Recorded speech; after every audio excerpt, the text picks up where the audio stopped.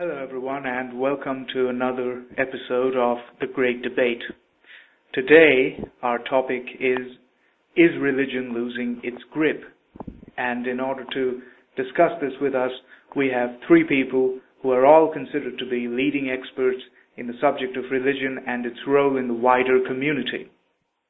Firstly, Father Jerry O'Malley, a Catholic priest from Sydney, who is best known for his outspoken views on the introduction of the practice of male circumcision into the Catholic Church in order to protest the preponderance of the practice of female circumcision in certain non-Christian cultures.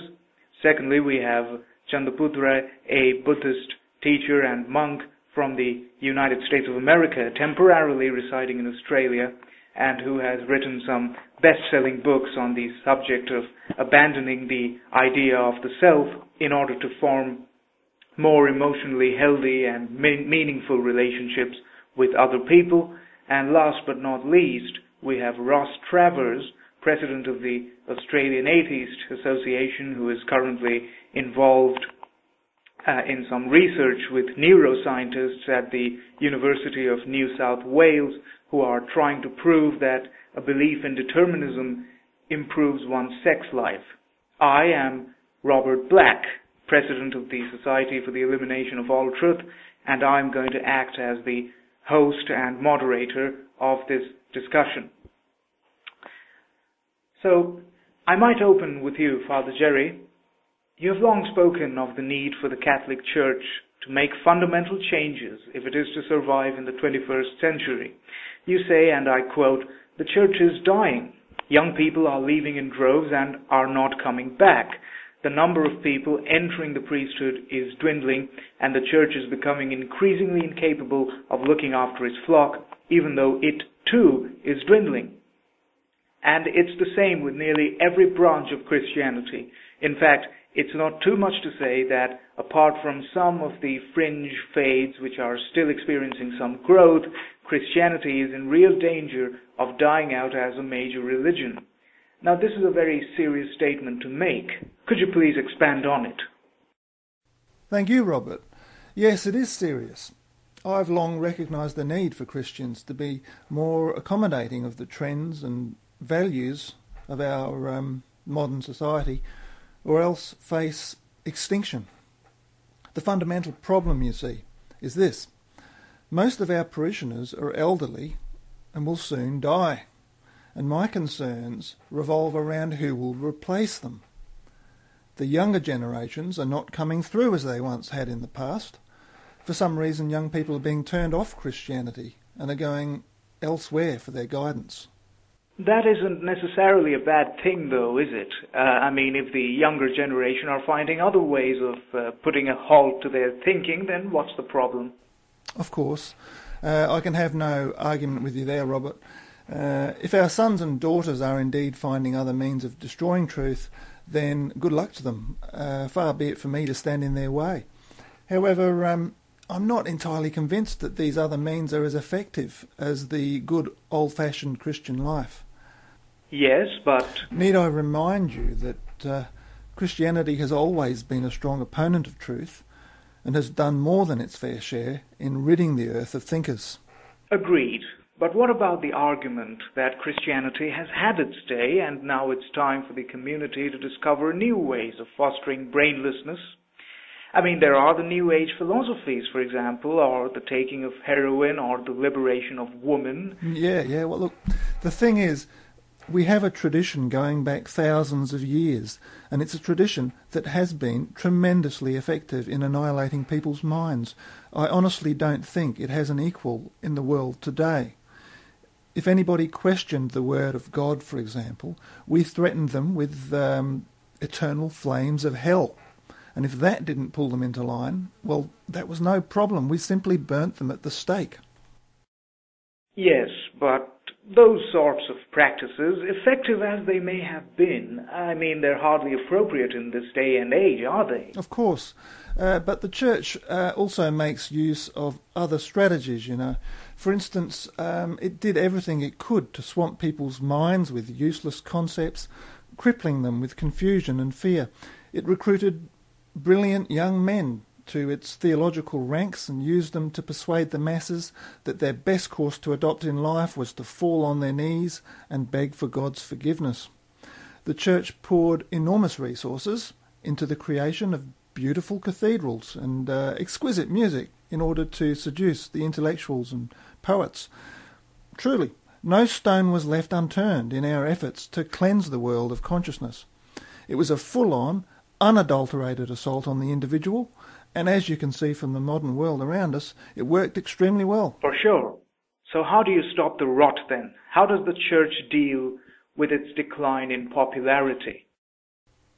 Well, this is a good question. I can only speak for myself here. Everyone has their own ideas on this one, and who's to say that they're wrong? But I've given the matter a lot of attention, and my feeling is that in order to bring young people back into the fold, we have to create a product which appeals to them. I certainly can't argue with that. Right. So I think it's time we let go of some of the old, archaic traditions and instead embrace some of the more modern and progressive paradigms for coping with the world. For example, I definitely think priests should get rid of their dog collars, and in fact they should get rid of their entire religious garb and stop being referred to as father. The whole bit. We should dump the whole lot and be done with it. That would definitely be a step in the right direction, I think. The whole religious paraphernalia which surrounds the priest at the moment only puts up a barrier between himself and his parishioners. That's a bit radical, isn't it? Yes, well, young people just don't think that priests are cool anymore. They think Madonna and Prince and the screaming tribesmen are cool, but not Catholic priests. Perhaps they should grow their hair long or put out pop albums and make YouTube video clips of themselves prancing around their rooms like fruit bowls in heat. Exactly. You've just hit the nail on the head. That's exactly where we should be heading. We should... I thought I was joking, Father. It's not as crazy as it sounds. I mean, the Church has always utilised and taken advantage of popular music. Why should today be any different? There's nothing wrong in being fashionable. No, of course not. Also, we should encourage more women into Christianity, especially into the Catholic Church. I'm all for women becoming priests, for example. Now, some people argue that by ordaining women priests, the Church would have its ability to appear authoritative, seriously weakened. But really, I think this is an irrelevant argument. I mean, as everyone knows, the Church has lost that particular quality long ago. You see, what people within the Church have to accept is that the glory days of yore have completely disappeared. It's time to move on and incorporate new ways of dealing with things. It need not be as bleak as you might think. I, for one, believe the future could be one of the most exciting and productive periods in the Church's entire history. With the advent of women priests, for example, feminine values will take on more prominence, and this, more than anything, will destroy the dreaded truth we all hate so much. I'm not sure I want to go into that one, actually. What about you, Chandapudra? Does Buddhism face similar problems to those of Christianity?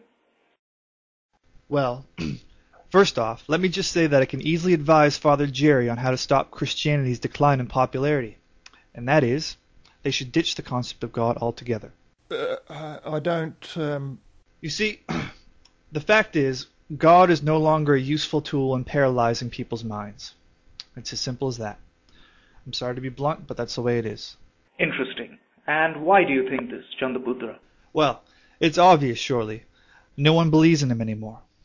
Most people regard God as a kind of fairy tale figure best used to soothe the children at bedtime. I mean, honestly, how can anyone belonging to a modern technological society of the 21st century possibly believe in a fantasy invented by an illiterate agricultural society a full 3,000 years ago? I don't know what... Please, let me finish. You've had your go, now it's my turn. I believe the whole question turns on the point of credibility. As we all know, the most effective weapon in the fight against truth is the half-lie. Indeed, The nearer a lie resembles a truth, the better it is able to do its job, that of deceiving the mind. Quite frankly, I think it's high time you Christians bite the bullet and simply accept what has long been obvious to everyone else, namely that in the face of modern science, with its billions of galaxies and endless space and its sophisticated theories of evolution, the concept of God has become ridiculous. Only children and fools could still possibly believe in it. But, Chandrapudra, if what you say is true, then what do we replace it with? Or what safeguards could we implement to prevent people from injuring themselves with thought? Well, naturally, I think people should turn to Buddhism. You see, I'm not advocating that Christians give up religion. In fact, I don't want anyone to give up religion at all. I simply urge them to consider Buddhism as a viable alternative. It is a religion which fulfills every function of Christianity, both societal and psychological, while at the same time being a great deal more believable for the modern mind. I guarantee you that the Buddhist teaching is a magnificent half-lie, one that will take 4 or 5 centuries at the very least to expose. Wow, that's certainly a big claim. Can you back it up? Look closely at its virtues. Buddhist cosmology bears a strong resemblance to the cosmology of modern physics. There are already many people saying that quantum physicists and Buddhists are pointing to the same reality. Marvelous stuff. Furthermore, Buddhist philosophy articulates a universe which is continually changing and evolving. This is an outlook which happens to be very fashionable at the moment, and it also fits in well with the current scientific theories of evolution. Now, just to place all this in some sort of context, I have been assured by some of our leading scientists that most of modern physical and biological theory is firmly entrenched and that it is virtually inconceivable that theories like quantum mechanics and Big Bang cosmology, for example, will be overturned in the near future. Oh dear, well that's certainly comforting. What a laugh. Everyone knows that these scientists are changing their theories every couple of years or so. It doesn't matter. Buddhism is flexible enough to adapt. The point is we have no need of a God in order to carry out our responsibilities to humanity. Buddhism possesses a far more brilliant means of producing mindlessness, ones which do not require insulting people by asking them to believe in a super fantastic being in the sky. Take the practice of meditation, for example. We simply tell people that the quickest way to nirvanic bliss is to empty the mind of all thoughts, and lo and behold, off they go with a burning zeal to become as thoughtless as possible. I tell you, the simplicity of it is breathtaking. Well, I don't know. I don't want to denigrate your religion, of course, but I hardly think that meditation is sufficient on its own to destroy consciousness. Well, it's a pretty powerful technique. There are millions who swear by it, and of course, we do use other measures as well. Like any other self-respecting religion, we encourage people to immerse themselves in complex and meaningless ritual, to chant and pray, and study volumes of intricate scripture, to lose themselves in devotional music, and so on. So I wouldn't worry if I were you. We do impress upon people the need to practice all the usual time-honored techniques of mind destruction. That's good. However, the fact still remains that under some circumstances, some religions are far more credible than others. I mean, it's a simple fact. Look, don't get me wrong. Christianity has done a wonderful job in the past. I'm the first to admit it. It has been incredibly effective in muzzling thought. But we have a duty to recognize the reality before us and accept that Christianity's reign is over. It is time to replace it with something more appropriate for this day and age. Like Buddhism. Yes.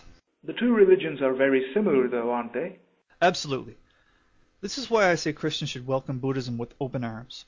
All the essential elements of Christianity are present within it. We have our own Bibles and priests and saviors to submit to. As well, there are lots of color and ornamental sideshows which should appeal to those who love the theatrical side of things. There are monasteries for the Stoics and plenty of charities to tickle the altruistic. I assure you, a Christian can experience all the thrills of his own religion, but with the added bonus of it being intellectually respectable in our modern scientific age. No longer will he have to cringe when announcing his religion, and that in itself has got to be a good thing. Can I just say something? I was actually just going to bring you in, Ross. As president of the Australian Atheist Association, what do you say to all this? Well, as far as I'm concerned, the whole discussion has so far been a total waste of time. You're all avoiding the central core of the matter.